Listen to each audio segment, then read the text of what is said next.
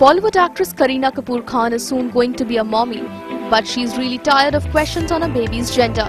The Jab We Met star delivered a powerful gender equality speech at the announcement of Global Citizen Festival of India and revealed that wherever she goes these days, she has to face a lot of questions whether she's expecting a baby boy or a girl.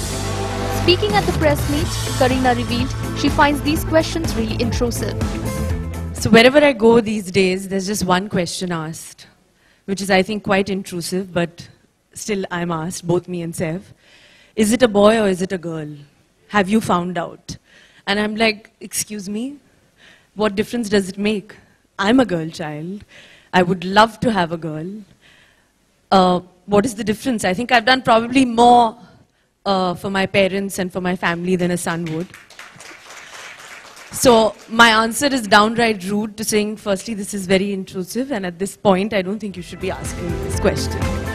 Several other Bollywood celebs including Amir Khan, Amitabh Bachchan and Farhan Akhtar also attended the event that was hosted by Priyanka Chopra. The inaugural Global Citizen Festival India will be headlined by international artists like Coldplay and Jay-Z, and a host of B-Town biggies will also participate in the noble cause.